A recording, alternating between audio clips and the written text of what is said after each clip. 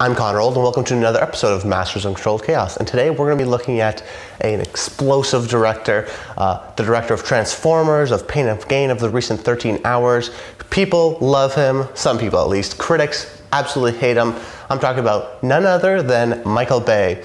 Welcome back, guys. This is the second episode we're doing with an improved mic. Last episode turned out pretty well, I think, with the mic and the audio issues.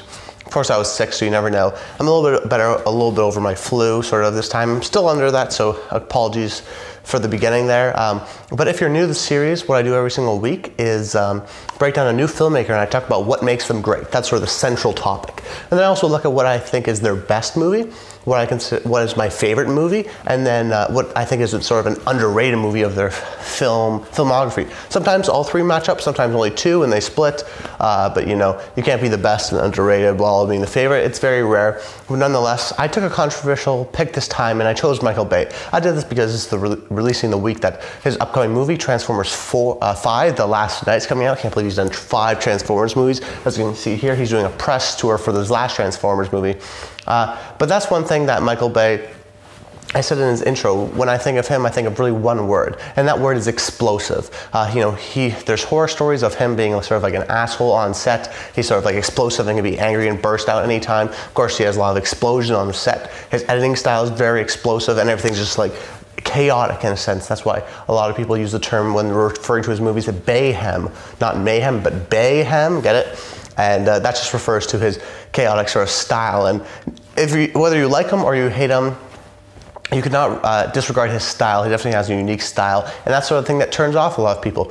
I know some people like they appreciate style, like Quentin Tarantino or something like that, where they're like, "Oh, I really like his style. That's why I like his movies. I'm a big fan of his." But no one's necessarily really a big fan of Michael Bay. I would actually consider myself a good fan of Michael Bay for a lot of stuff, and I actually respect him a lot more than a lot of people, and that's why I'm doing this episode. Because even though it's controversial, I decided, you know, I think Michael Bay is great. I think most of his movies are great. They're good movies at the very least, and I think that he's sort of nailed this sort of subsection, I don't want to say, but section of the movie going industry where people, you know, sort of the critics think he's sort of destroying art and all this stuff, but he's definitely nailed this section of people that want to see his movies and like his movies because they are very much, I think, unabashedly action-oriented, light on story. You know, there's hot girls, explosions, fast editing, sort of a typical action movie or a bro movie, or what a lot of people consider that as. And he's undoubtedly had a lot of success. You know, a couple weeks ago we did James Cameron, the most successful director of all time. And like James Cameron, Michael Bay is incredibly successful. He's definitely got that director's ego in a sense where he thinks he's the best and doesn't care what critics think, and says, you know, he makes movies for teenage boys. And I've always, I agree with him with that. You know, as sort of a boy, sort of when I first discovered him, and even still now, sort of realizing that, you know, I like his movies, and I like them for what they are. You know, I like the Transformers movies as a kid because I was just a kid and I sort of liked that franchise. But then as I got older and older, even Age of Extinction, actually I enjoyed that movie quite a bit because it's just so unabashedly Michael Bay, and he knows what he's getting into. It's like, you know what you're getting into when you get into a Transformers movie. A lot of CGI, a lot of explosions, probably some hot girls, charismatic lead in this sense being Mark Wahlberg, and he's reprising his role in Transformers 5, The Last Night. And they're not going to be sort of told well stories, or they're not going to be necessarily edited smoothly. They're definitely more of that music video TV in a sense, but now TV is a little bit different, but that music video commercial style of the fast-paced editing, of things being rapid and your head sort of moving, because the music videos and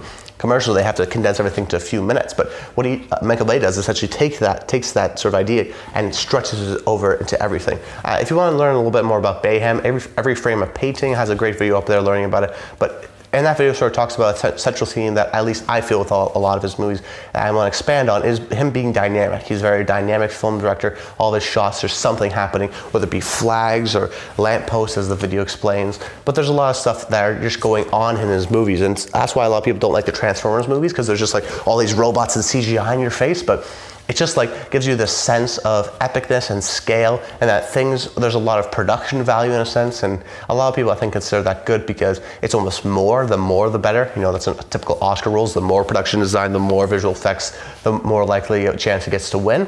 But I think Michael Bay movies definitely have a lot of that more sort of everything's happening all at once, and even still that shows that I think he has a lot of attention to detail in a lot of his movies. But really,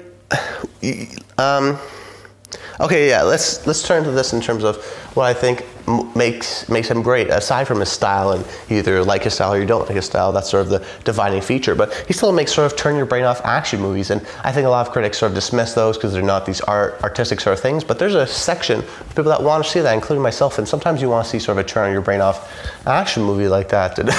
Sometimes a little silly and a little craziness and whatnot, but there's definitely some craft to that, and Michael Bay knows how to do that, and he hones his style so well. He knows what he's doing. He's not a stupid guy either. He's not someone that just got lucky, you know, especially with his first movie, Bad Boys, that took a lot of chance and a lot of risk to do that, actually, and he definitely is able to make a lot of movies, and he understands the market. Like Transformers Age of Extinction, I think is a great movie where it did not do well domestic originally, and the Transformers movies have been declining domestically, but he realizes something: the Chinese market is booming. He places the last third act of the movie in Hong Kong. He has the premiere in China. So he definitely understands, like, oh yeah, I'm going to sort of capture this film market. And then next thing you know, Age of Extinction makes over $1 billion.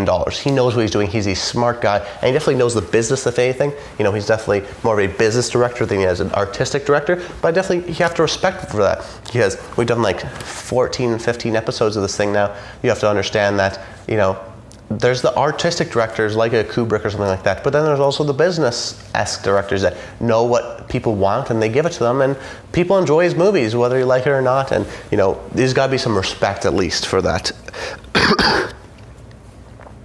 But also, another thing that I like to do, and I've been talking about mostly his blockbusters, but what he does a lot recently is sort of having these interstitial movies, at least what I like to call them, in something like 13 Hours or Pain and Gain, where he's been doing recently of movies where he has a Transformers series, this big sort of action blockbuster franchise, but then he takes some little smaller movies. 13 Hours, the only thing, had like a $50 million budget. Pain and Gain has similar budget to that, where they're sort of self-contained individual stories, where 13 Hours was more of a serious film, more serious than his action blockbusters, and then Pain and Gain, which is a comedy film, really, or a satire, in my opinion, a dark comedy satire, which is more on the comedy side. So you have the comedy in the Pain and Gain, and this Transformers film, which is like comedy, drama, action, and then you have sort of the drama action in something like a 13 Hours, which actually gained an Oscar nomination.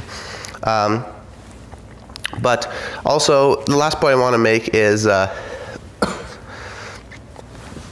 he's a star maker. He's made people into stars, whether that be for good or for bad. You know, even Shia LaBeouf turned him into a household name. But guys like Ben Affleck before Armageddon was really nothing. Nick Cage before The Rock wasn't much. You know, then he started getting to Con Air and Face Off and movies like that.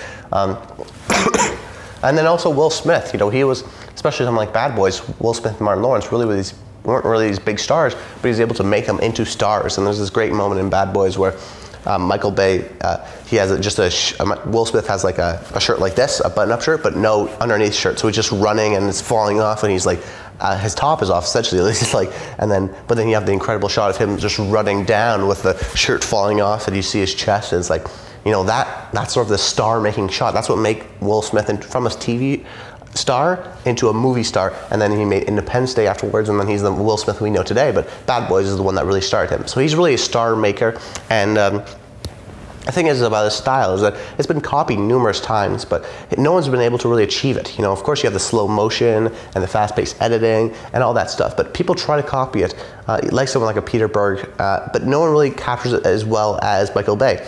So even though you think it's mindless, sort of blockbuster, stupid action that doesn't tell coherent stories, he has a style, and no one can copy that style, and people like that style. And that's why I decided to cover him, because his newest movie is coming out, and because we always talk about like the Coen Brothers style or Quentin Tarantino style, and Michael Bay has his own style, and that should be sort of respected in its own art, not because it just because it doesn't win all these Oscars and isn't loved by the critics doesn't mean that it shouldn't be, you know, respected, which I've said many times before, but I really want to hammer that point home. Anyways, guys, let's go over to what I think is his best movie. This might be a little bit of a controversial one because the safe pick is The Rock, but I'm actually going to go with Bad Boys. What I love about Bad Boys, it's typical of Michael Bay. It's his first movie ever.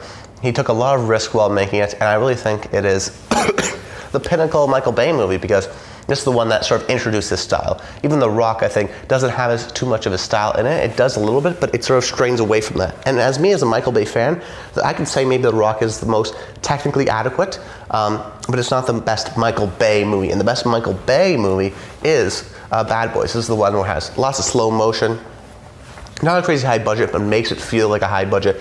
Lots of explosions, lots of car chases, beautiful, beautiful girls, two awesome charismatic leads in Martin Lawrence and Will Smith, which I touched on a little bit before, but those two were TV stars. Also to have two African-American leads in the 90s to star a movie is very risky, especially for your first movie. You were definitely taking some chances on that, but he definitely took a risk on that, and it paid off, especially when it comes to the dialogue. Actually, the dialogue, he's not a writer. He doesn't write any of his movies.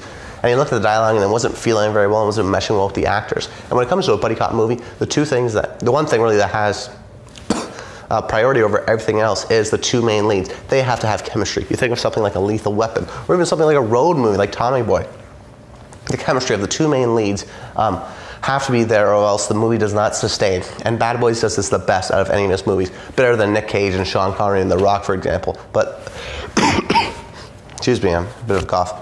The thing is that the chemistry right there, it's just so dynamic. They actually threw out the script for most of it and let them improvise, do a lot of dialogue, which was a great, smart decision by Michael Bay at the time. And what's just another thing that I really love about it, it's just the chemistry is there, but you also have a pretty simple story, which Michael Bay, of course, is not that great about, but it's just awesome seeing these two. And the last thing I just want to point out about Bad Boys is that it doesn't use the CGI that he sort of relied on in something like an Armageddon and even Transformers, which he's sort of been known to do in terms of, that's the one thing that's missing from Bad Boys is the technology. You know, he's always looking for the best new technology, and he's done these crazy shots with these interesting cameras, and definitely loves to have the CGI, of course, is a big part, but also some realism things, and especially with the actors, especially in the Transformers movies. But this movie doesn't really have that, and it's better for it because it keeps it a little more grounded. And then Bad Boys 2 is the one where it really goes out of the way, which is a guilty pleasure of mine for sure, even because I think that's actually a great just action movie and just so much fun. But Bad Boys grounds it. It's more of a streamlined story, and the chemistry is just awesome right off the bat. And stuff like this style, Michael Bay's style with something like the slow motion, really wasn't seen. You know, it was praised in something like The Matrix, but in Bad Boys 1, people were like, okay, yeah, it's whatever. And people sort of thought of it as cheesy, but now looking back at it, it's typical sort of 90s action. And I'd put it on the upper echelon of the 90s action movies like a Terminator 2 or Speed or Point Break or something like that. Let's move over into what I think is his most underrated movie, and what is also my favorite movie. I watched it again in preparation for this episode, and you know, I totally reaffirms my passion for that movie, and this is Pain and Gain. For me, this is a generational movie. I say underrated because I think it's got like under 40% or 40% on Rotten Tomatoes. I think critics this is the one time that I'm going to say this, but critics, I think, just missed the mark on this movie completely. The thing is that they saw it as a crime movie where they're trying to make the characters relatable. But the movie isn't about that. You know, a lot of crime movies like American Gangster or Scarface or something like that, they're trying to make light of the crime. You know, these are good guys, but they do bad things, and you're trying to make them relatable because they're the main protagonist. And a lot of comedy movies, especially recently, you want to relate with the protagonist and laugh with them because they're making good jokes. But what this does is it really is a satire. It's a dark comedy, like a Fargo, one of my favorite movies of all time. And what it does so well is really attach the thing that you're not laughing with the characters, but you're laughing at them. And it really shows that these guys who are just like these bumbling idiots, these meatheads, these super buff meatheads, you're not supposed to be related to them. You're supposed to sort of laugh with them and be like, these are the true criminals. These aren't the Scarfaces that you want to see. You know, that's why Michael Bay was a perfect director for this. With the over-excessiveness of the drugs and the crime and the American flags, and really Mark Wahlberg's character is just a motivational speaker, or just a criminal disguised as a motivational speaker, and that has the American dream. It always talks about the American dream, and you know, this is crime is the American dream and all that stuff, and making your way up from nothing. And really, that's not what it is. And, you know, instead of he's sort of mocking the crime movies. That's why Mark Wahlberg's character always says, "Yeah, I watch a lot of movies. I know what I'm doing," because these guys are sort of not these smart guys. These are what criminals are. These are not what these guys are. The real criminals, like someone like Fargo, are these sort of idiots that do stupid stuff, and they're not these sort of clean guys that get busted and you want to cheer for them. It shows that this is really a dark satire, and I really appreciate for that. And really, I say this is a generational movie because the internet has really picked up with this, and even myself, when I first saw it, I was a big fan of it.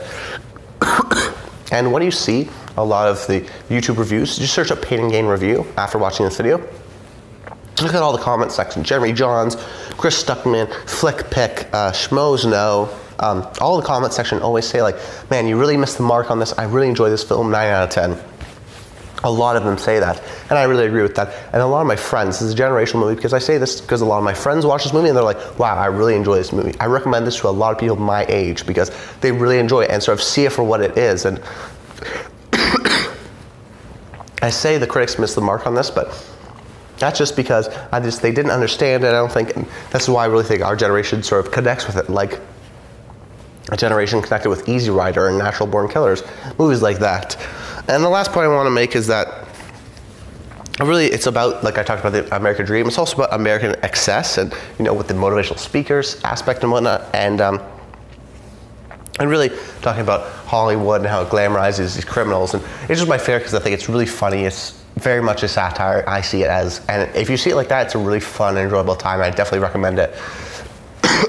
Some of Mark Wahlberg's best performances, maybe The Rock's best performance, a really, really great job. And just to show that, you know, The Rock is this bad guy masqueraded by religion, and Mark Wahlberg's this bad guy masqueraded as this motivational genius mastermind. And then Anthony Mackie's character is really just this pushover that doesn't do anything and doesn't really want to achieve anything or work hard. That's what they're all about, is working hard for their own body, but not working hard to get it the legal way. They want to cheat the system in a sense.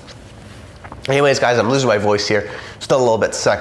I should be good for next week. And for all those reasons, that's why Michael Bay is the master of controlled chaos. Make sure you like the video, comment below, let me know what you think of it. And until next time, stay tuned.